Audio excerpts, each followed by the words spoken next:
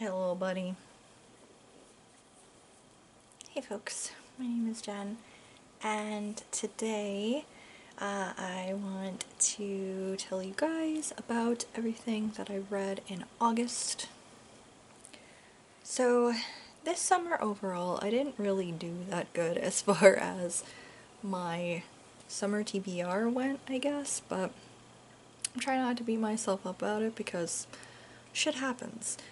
But I did end up reading 4 books in August to finish off the summer, and only one of them was on my TBR, but you know what? That's okay. I've got Mr. Sakamoto here. I don't know how long he's going to stay here, being insistent. Ooh, but he's here anyway. Hey, buddy. So, what I read well, 2 fantasy, 1 nonfiction, and a romantic thriller mystery. Actually, I wouldn't even call it much of a mystery. We'll get into that. Here's what I read. To start off with, there was City of Beasts by Isabel Allende. Now, this was actually a reread. I read this for the first time when I was in, like, I want to say elementary school or maybe junior high. Okay, it was definitely junior high. And I remember enjoying it at the time, but I couldn't really remember anything about this book except for the fact that I had liked it. I like Isabel Allende's writing because I read a couple of her other books, and I had hated the main character's grandmother. This is the only things that I remembered about this one in the Eagle and Jaguar trilogy, and this is following Alex Cole. He is, I believe, about 15 years old. His family's going through a rough time. His mother is undergoing cancer treatments, and his family's just going through it pretty rough. And due to everything, his parents have decided to kind of ship him and his sisters off to varying family members. His 2 younger sisters are going to their mother's parents, and he is being sent to stay with his father's mother. His father's mother is this famous, like a journalist for International Geographic. So instead of National Geographic, it's, yeah, I think this is a made-up magazine. I've never heard of it before, so I'm guessing it's just supposed to be a play on National Geographic or whatever. Anyway, he doesn't really care for his grandmother that much. She's really rough, very kind of hard to handle, I guess. Is heading into the Amazon to search for this mythical beast or series of beasts that are going around killing people in the Amazon, and they're going to get proof of it and write like articles and get pictures and stuff like that. So Alex is along for that journey and ends up becoming friends with the 12-year-old daughter of their guide to the jungle. The girl's name is Nadia, and they become friends and both end up being very drawn by the magic of the jungle. Part of being drawn by that magic is being drawn to protect it by those who wish to do the jungle and the people who live there harm. Overall, I enjoyed this reread. It was a little slow going in the beginning, I think, mostly because of how much I disliked the main character's grandmother. I found she was like really tough to like. That changed by the end of the book. I liked her well enough, but yeah, in the beginning days I was like, wow, what a fucking bitch. Yeah, that was most of my main problem on what took me long to get into this in the beginning. And then I had a little bit of a struggle at first because this is, I believe, a translated work. Yeah, it's translated from the Spanish. And the thing is that sometimes when Isabel Allende's work is translated, the translation reads very rough. It just, I've read a translation of hers that was totally just god awful, and then I've also read a translation of hers that was wonderful. And this one I think is somewhere in between. It just took, it's not bad, but it just took a little bit to get used to the flow of how things were written, like the style of writing, basically, in this. But once I did get into the flow of things, I think it took me like the first like 4 chapters or so to finally like, you know, be really into this. Once I got into it, I was pretty hooked. It's very adventurous, very action-packed. There's a lot of different things going on. You have a sizable-ish cast of characters because you have Alex's grandmother, you have Nadia, her dad, who is a guy, and then you have the rest of the crew for International Geographic. You have this really god-awful annoying anthropologist who I just wanted to punch. And then you've got like other people involved in everything. You have like the native peoples you get introduced to. You've got the locals and in like the villages and stuff. So it's just, there's a sizable cast. There's also a monkey in here who's pretty great.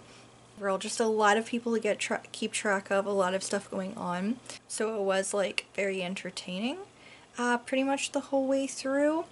I really liked the character growth that Alex undergoes over the course of the book, because at the beginning he's like, I mean, he's going through it already because he's very scared for his mother. He is worried, stressing, he's grieving, he's going through it. So he has a lot of that going on.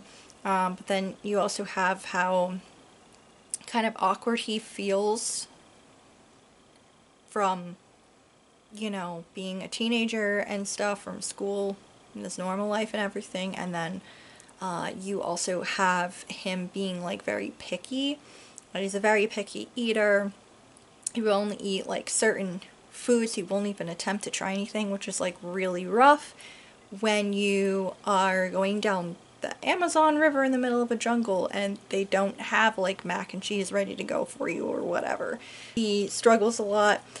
Stubborn and everything, and very like maybe too careful or whatever.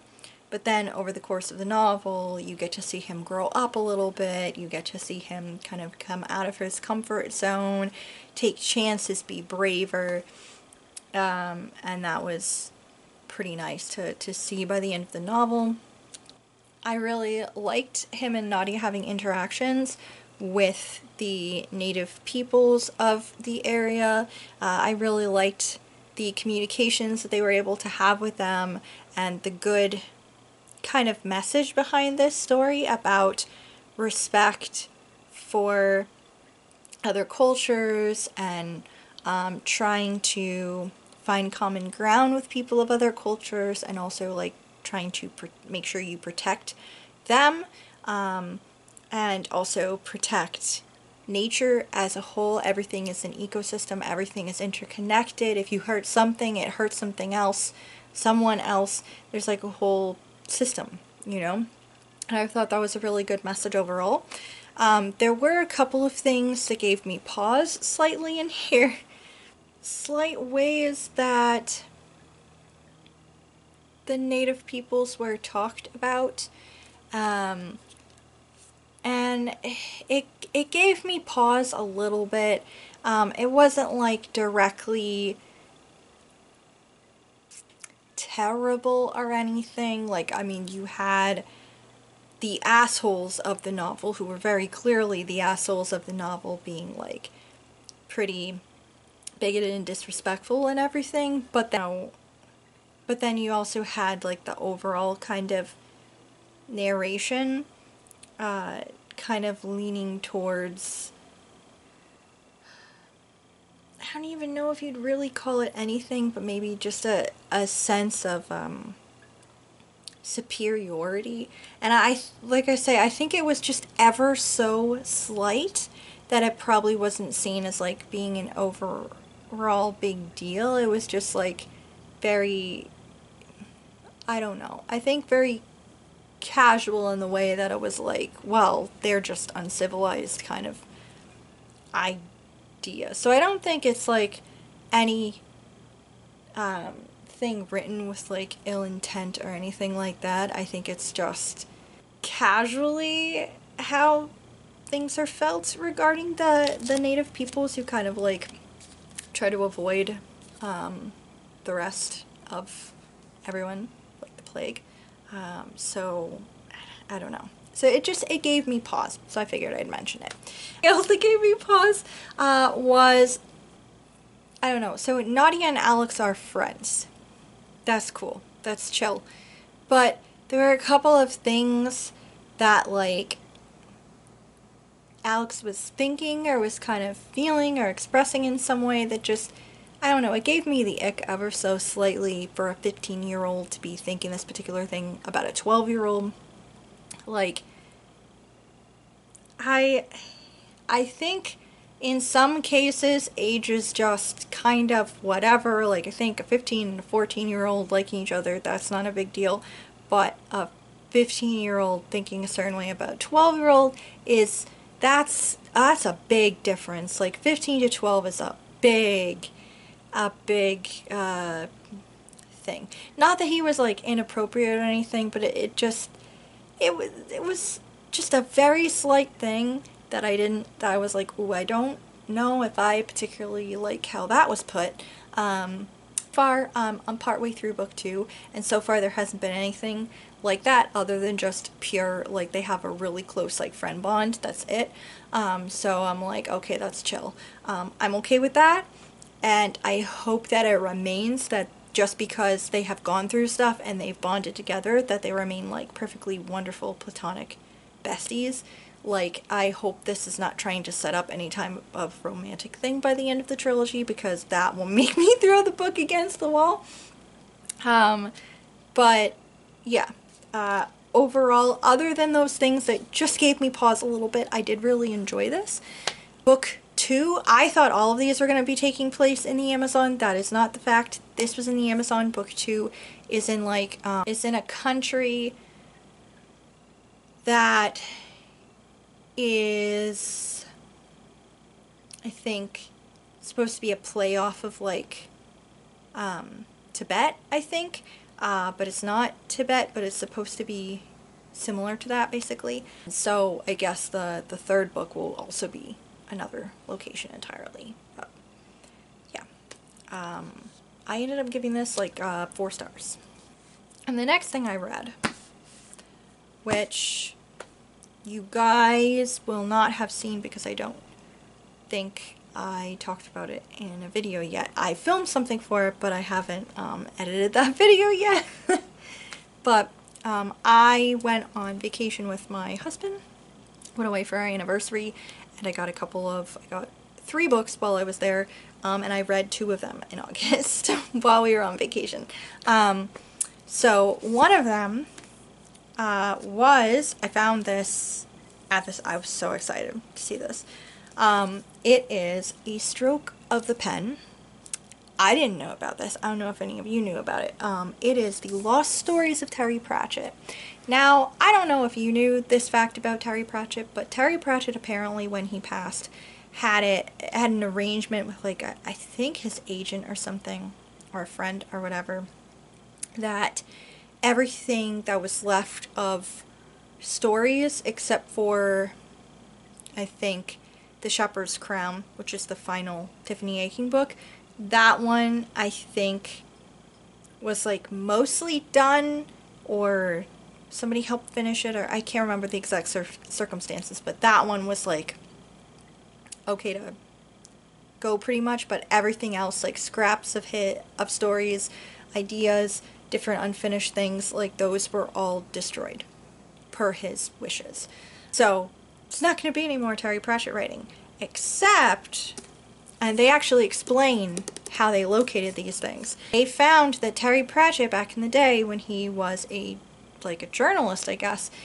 He ended up sending in stories to different like newspapers and things. Yeah, so they located this story, realized it was Terry Pratchett, and then found all these other stories written under this pen name as well.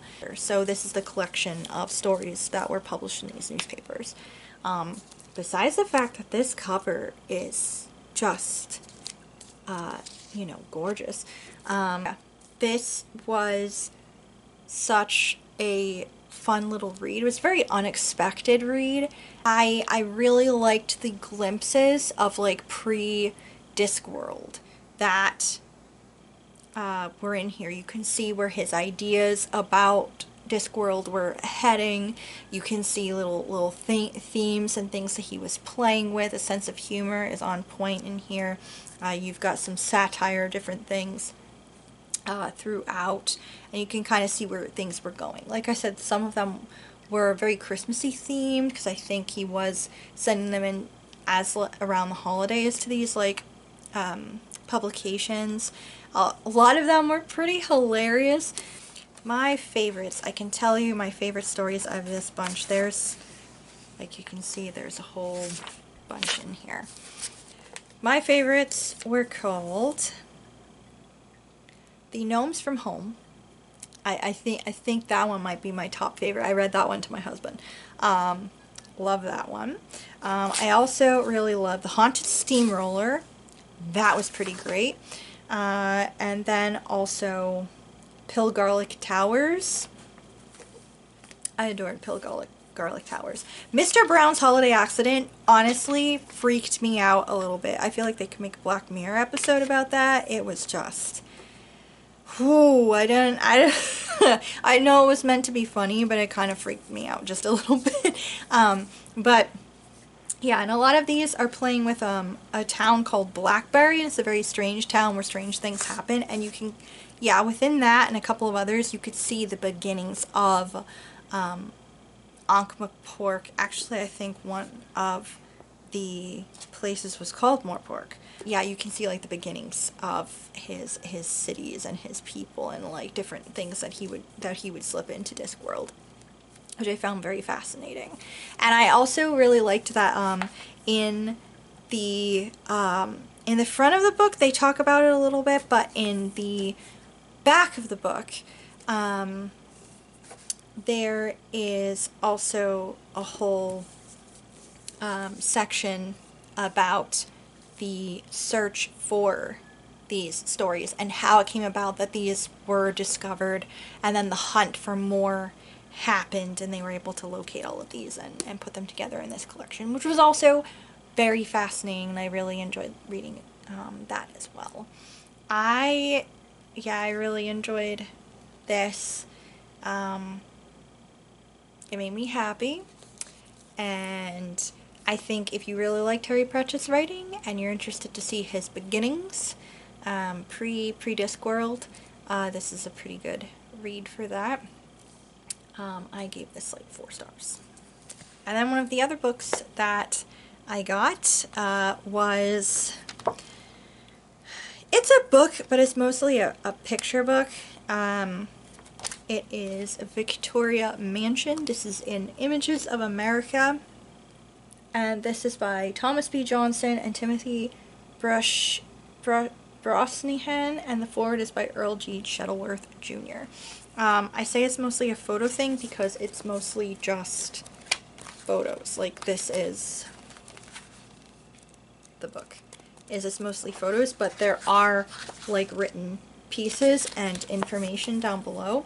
This is about the Victoria Mansion, this place in Portland, Maine, and I will throw up a couple of pictures because we actually visited this, and this was in their gift shop, so I ended up getting it. But pretty interesting. It was built and furnished between 1858 and 1860, and it is just really cool. How this is explained is that it is The final unaltered and fully intact example of the work of three of 19th century America's towering creative talents, architect Henry Austin, interior designer Gustav Herter, and decorative painter Giuseppe Giudicini. And yeah, the house was built for the Morses, this couple. So they were the ones who built the place, and then the Libby family ended up getting it, and the Libby family, I guess, were very, like, thrifty or whatever, and they were like, you know what, we don't care if there's, like, monograms that don't even match our names on the silverware and the china. We don't care about changing a lot of things, you know, it's all just whatever. Most things can stay the same. I think I remember they made like a few changes, but for the most part everything stayed intact.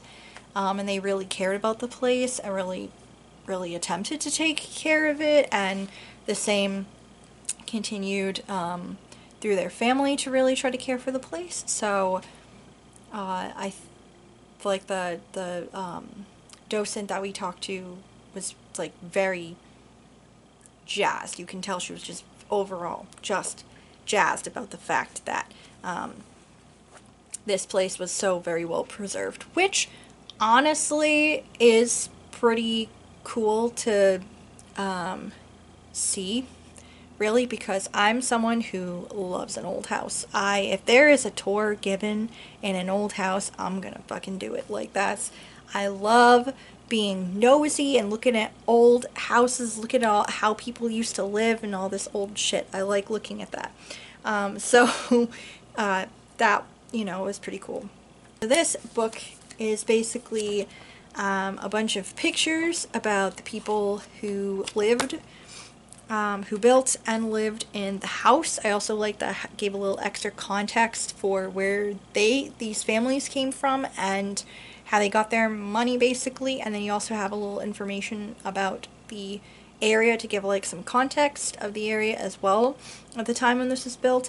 And what I think my favorite part of everything, though, is towards the back when it gets about the saving of the house. Like, they saved it from being demolished, and they got it on the, it's now on the National like Historic Registry, so it's protected. And then there's a whole section at the end about the restoration process, and to me that, I think, is always the most fascinating thing when I'm learning about old stuff, whether it be old places or like old artwork and things like that. I'm really fascinated by the restoration process and the amount of love and care and time that people put into preserving history and everything. Because, like, personally, there's nothing that makes me more sad on a daily basis than looking at things that are just abandoned. Mostly locations. We have a farmhouse right near us that I have not seen the old lady who lived there in few years now. I never see anyone there really, and it looks in worse disrepair than it did when we moved in, so I am just assuming that it's pretty much abandoned, and that breaks my heart because it looks like it was really beautiful once, and that I hate that because, like, people loved this once and now it's just nobody gives a shit anymore. I don't know. That's probably on me for attaching sentimentality to objects or places. But I have always been kind of fascinated and really interested in the restoration process. So I really liked the photos, and the docent talked about it as well, and I also really liked learning about that in the book. They talk about the process a little bit in the book as well. So that was really cool. I think my only thing is I would love to know even more information. I would love to know, like, where else are they trying to go? What else are they trying to do? I did ask her towards the end of the tour. I was like, you know, this is a place that. We know about the two families that lived here. And you've given us a little bit of information about the servants. Like they were able to locate a couple of them. They have some of their items and photos and stuff like that. But I was like, are you going to, because only 2 floors of the house are available for viewing. You can't get onto the 3rd floor. You can't look in the tower or anything like that. So I was like, are you guys planning to finish the upstairs or finish like a room upstairs and give us more like a view into what the servant life was like at this house? Because that's something that usually bothers me a lot of historic places, is you see the rich people but you don't always see like the people who are, you know, caring for these places as much. You don't get to see as much information about their lives or whatever in their day-to-day. She said, you know, they've got the information that they do have, but they're not planning on doing like the 3rd floor because that's where like their archives and stuff and offices and stuff like that are, which that's fair. That's a lot of, I imagine, stuff going on in there, documents and items for restoration and all kinds of other things. So I get that. But yeah, I don't know. I'm kind of hoping when they get done with my restoration process, maybe they'll have like an area to show you more about the restoration process. That would be pretty cool. But yeah, that's my one complaint about this book, is that I'd like to learn more about the restoration process, like even more. I'd love even more images and things about that in here, just because I'm a nerd and I like learning about that stuff. But yeah, anyway, I gave this like 4 stars. The last book I read in August was Blue Smoke by Nora Roberts.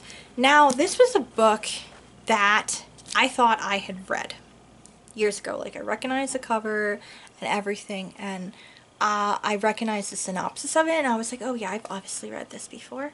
And then I got like, I don't know, 6, 7 chapters in, I was like, I have never read this book in my life. But it was pretty enjoyable. So this book is basically following Rena Hale when she's like, what was she, 11? 12? She was 11 or 12. And she witnesses the burning of her family's pizzeria. Like, it's a generational, it's a establishment within the community, and down the street, they live down the road, and she sees it on fire, alerts everybody, and her family just goes through this whole thing and come back stronger, of course, but a fascination has been born in her with fire and learning why these things are set, because this was arson. Somebody purposefully set this place on fire.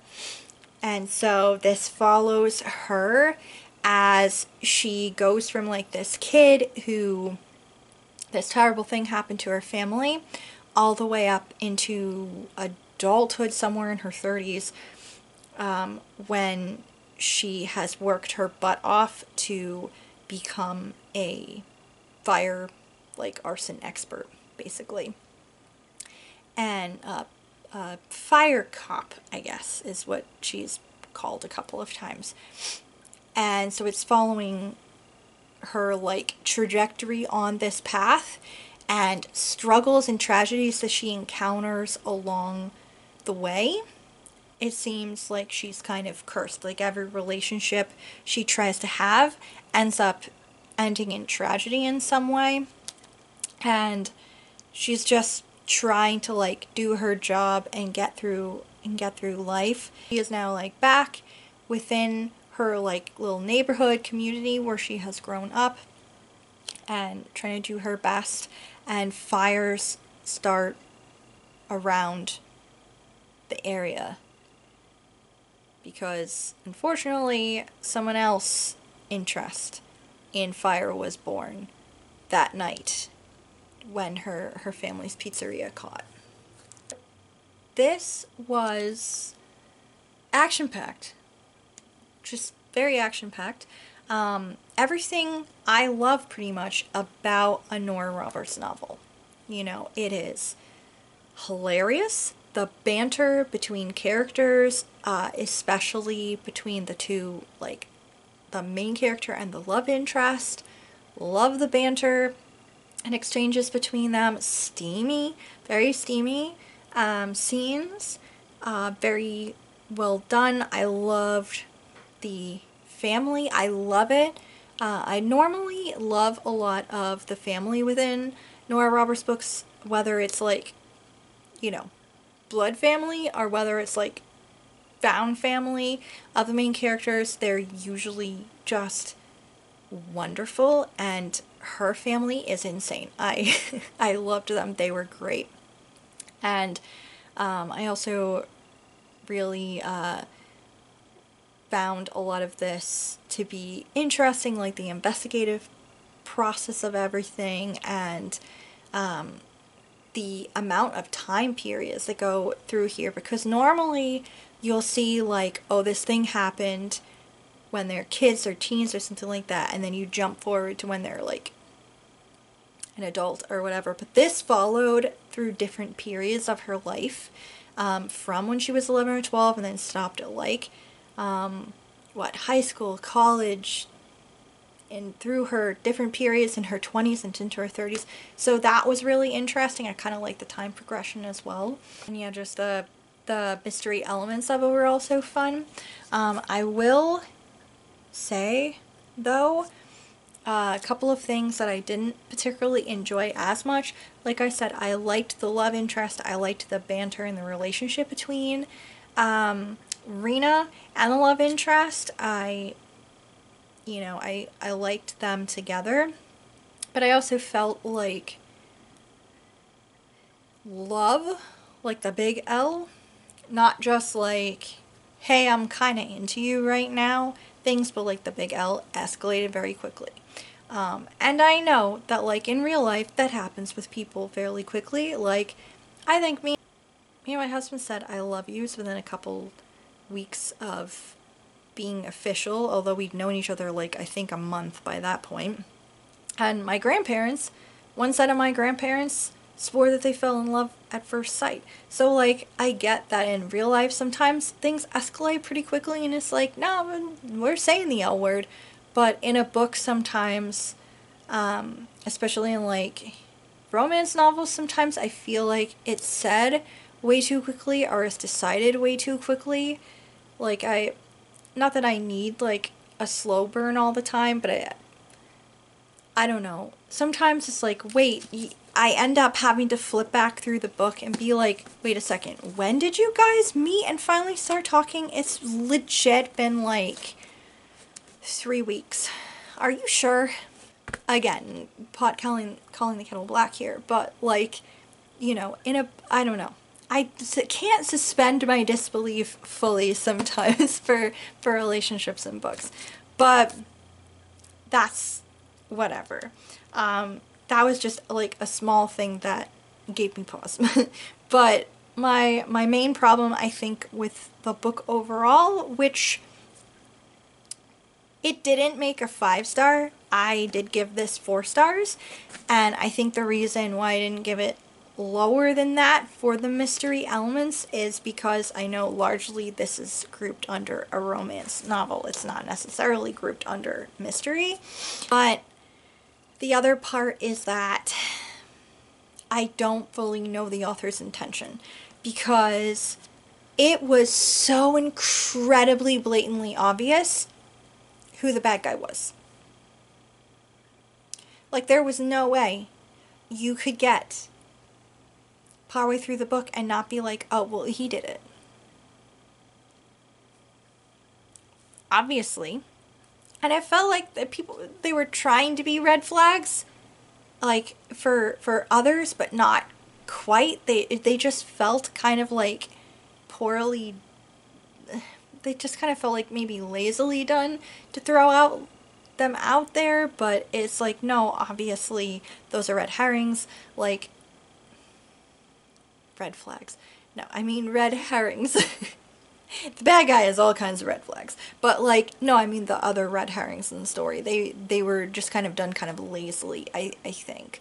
And that's why I'm saying I'm not 100% certain of the author's intentions, because I don't know if Nora Roberts meant this to be incredibly obvious and this was just supposed to be like an easy solve thing, or if it was supposed to be you are actually supposed to really put your thinking cap on here and think a second, because with a lot of her more romantic thrillers, there are a couple of suspects. There's usually at least 2 or 3 suspects, and like I've guessed right a couple of times, but there have been another couple of times where I was like, oh, it's them, you know? So it's like, I mean, this doesn't have to be at like a full level, like, I don't know, Agatha Christie, or, you know, Dorothy L. Sayers level, like,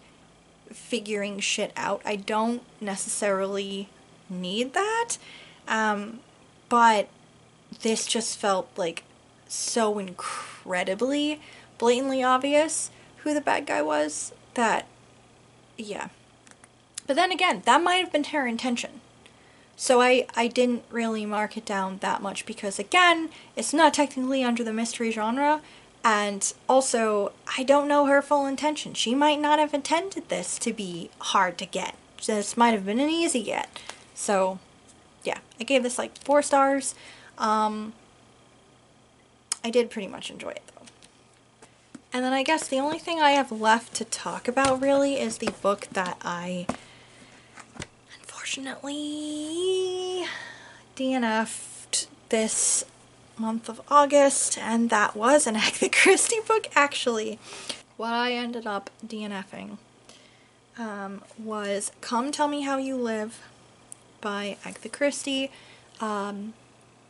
It's under Agatha Christie Malwin, actually, because this was a memoir that she wrote about her journey on digs in Syria with her second husband, who was an archaeologist, Max Malowin. Oof, my foot's falling asleep. I had read that book before. I've read it in like, I don't know when. High school, I want to say. This was one of my grandmother's books, and yeah, I read it back then, and at some point along the way, when I initially joined Goodreads and was going through, you know, that initial thing of, have you read this book, have you read that book, have you read blah blah blah blah blah, and rating them or doing the whole thing. I had, when I joined back in like, what was that, 2014, 15 I want to say, that was one of the books that had popped up, and I had, I guess, marked it as like a 3-star from my recollection of, you know, it was good, but it wasn't great, kind of like feelings about it. And I had not thought about it much since then, other than, well, it was interesting, and I liked the poem that she wrote at the beginning of the memoir called Sitting on a Tell. So I brought that on vacation with me because I figured, well, it's kind of a vacation read, and we were planning on taking a train ride, and she talks about trains at one point, so I was like, oh my gosh, I got, you know.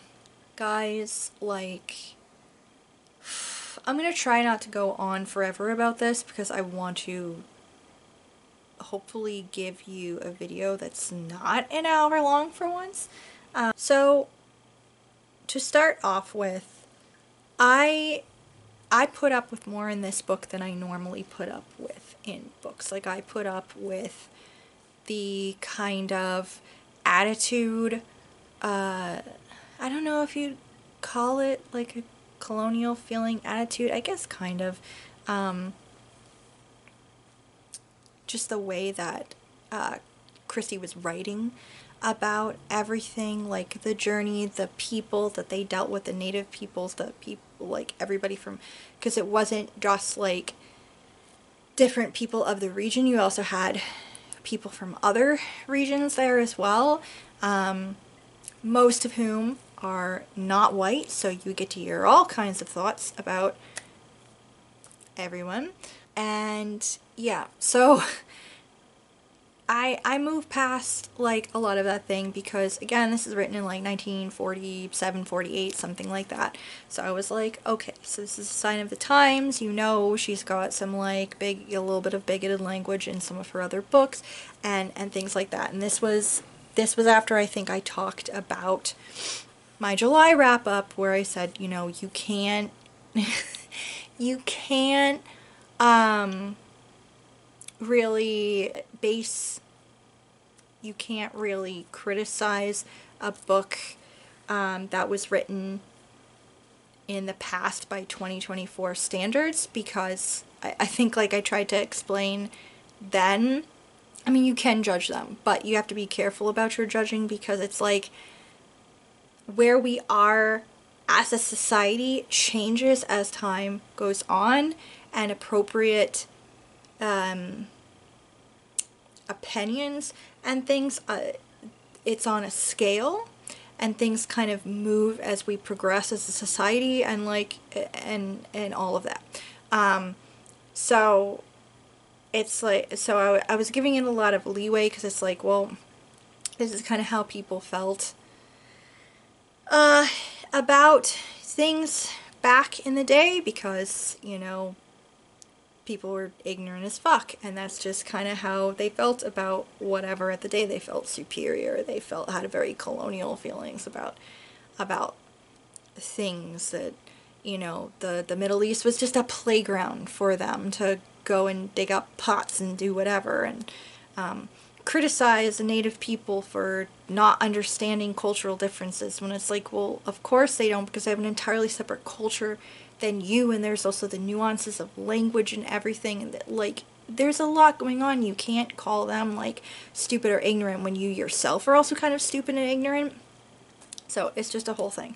But I was like, you know what, this is a sign of the times, you know, this is how she talks and things, you know, how this is how people felt. Some people still feel like this. Like, this is just like, I was like putting up with a lot more from this book than I would normally because it was written by Agatha Christie, who is one of my favorite authors, and also because of the time period in which this book was written. So I was like, okay, whatever.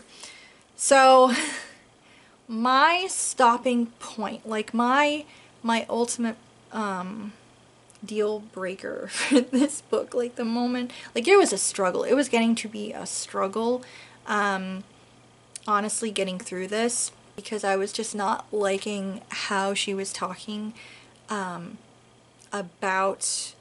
the guys they'd hired for the dig. Like I was not really enjoying it. And one of their hired hands did something, and he was always like doing frustrating things, so I could understand a certain level of frustration of, dude, we keep telling you to not do shit like this and you keep doing it, can you just stop? Like that kind of thing. Like I could get it, very frustrating. But the point where I was done was where Agatha Christie just said, like, super cash, like sharing a fun little anecdote for your friends about your travels, just super casually saying that her husband got so frustrated with this guy that, this guy was Armenian, and he got so frustrated with him that he apparently said, no wonder all Armenians get massacred. And he could understand why people would get so fed up with them that they would do that. And I was like, okay, and that's my limit. I'm signing off. Fuck you. What the actual hell? So, yeah, I DNF'd that.